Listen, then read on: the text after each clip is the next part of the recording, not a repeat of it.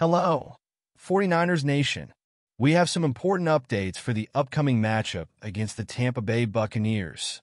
Amidst a lot of good news, such as the long-awaited return of running back Christian McCaffrey, some injury concerns have arisen for the team during the week.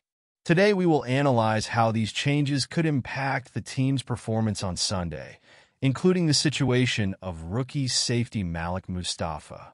Stay with us, and let's understand everything that is going on together.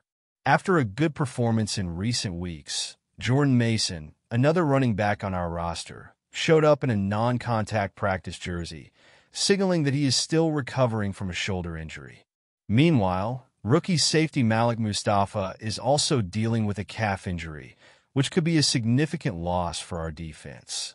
If you are a true 49ers fan and want to know all about the latest updates on the team, take advantage and subscribe to the channel now. Here, you will find all the news and analysis you need to always be up to date with the 49ers universe. Now, back on the field. Coach Kyle Shanahan mentioned that Mustafa's status is still uncertain. During one of the practices, he had to stop after feeling discomfort in his calf. This type of injury can be a big obstacle for a safety who needs to be explosive and quick. Shanahan said that Mustafa is being evaluated and will undergo further tests, but his presence in the next game is uncertain.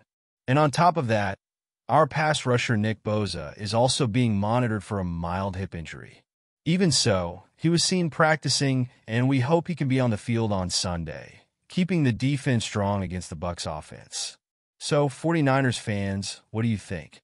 Will our defense be complete to face the Buccaneers on Sunday?